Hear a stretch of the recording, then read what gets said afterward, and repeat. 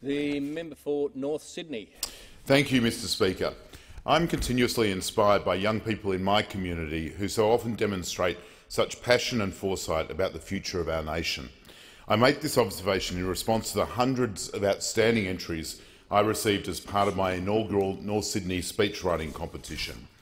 I decided to organise the competition to encourage students to put pen to paper about the issues and values that are important to them. In part, I was also inspired by speeches I heard students deliver at the annual presentation day at Cammeray Public School in December. They were just outstanding.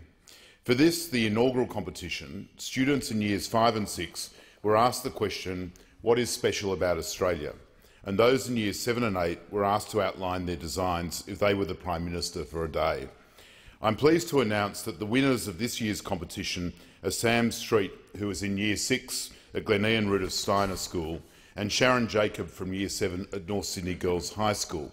I hope both are watching this evening on the streaming service.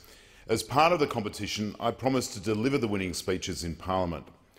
On what is special about Australia, Sam Street submitted a beautifully poetic speech, which I actually found quite moving, and it reads as follows, and I quote, "You are taking a quiet stroll along an old Australian track.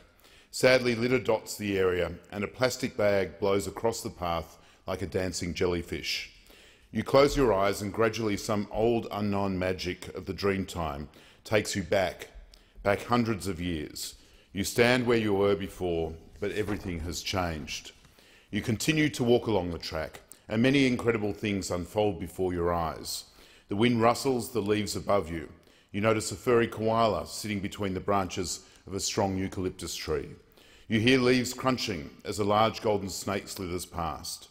Your eyes are drawn to a flock of beautiful birds that dip and sway in the deep blue sky high above. Then your foot hits a hard object. You spin around to see what it was, and to your astonishment, it is the broken head of a wooden spear. Your heart misses a beat as a mob of kangaroos speed past you, followed by an enthusiastic Aboriginal hunter. Everything begins to fade, and you see the plastic bag float by again, bringing you back to reality. Suddenly you realise how special Australia is and how much you want to keep it that way. You reach out and catch the bag." And on being the Prime Minister for a day, Sharon Jacob in Year 7 wrote, and I again quote, "I do quite a few things to change the way we Australians live. First of all, I would give everyone an excellent education. I would also give more money for research. Another action I would take is more funding towards medical studies, especially finding cures for fatal diseases such as cancer. Everyone needs to be educated well, so if I were PM for a day, I would officially declare that everyone in Australia, regardless of their age, gender, race, religion or appearance, can receive a free and exceptional education until they are in university, because children are the pillars of Australia's future. If everyone in Australia is well educated, we can all work together more efficiently, and we can create and discover much more. We can all live better, happier lives. We can't really deny the fact that we're pretty far behind in space exploration and AI compared to other countries. So if I were the PM, I'd give more money to Australian space exploration and artificial intelligence organisations. This would help them do more research and create world-first inventions and explore the universe deeper. Imagine if robots and advanced machinery could be found in every household and building in Australia.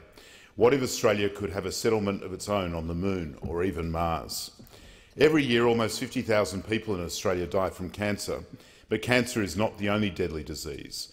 If I could be PM for a day, I'd raise more funds for medical research in Australia so that we could save more lives and help people who are victims of diseases, regardless of whether the disease is serious or not. I hope that one day I can become the Prime Minister of Australia so that I can improve the lifestyle and future of all Australians by giving everyone an exceptional education and giving more money for space exploration, AI and medical research. I hope that the current Prime Minister will help to achieve this dream of mine, this dream of Australia's. I can definitely see, Mr Speaker, a future Prime Minister in the making. Mr Speaker, congratulations to both Sam and Sharon for their marvellous contributions. I also want to acknowledge everyone else who entered the competition, because the standard was so exceptionally high. And having held this inaugural competition, I'm pleased to indicate that it will become a permanent feature if I'm re-elected to this place in the next term of Parliament. Thank you, Mr Speaker.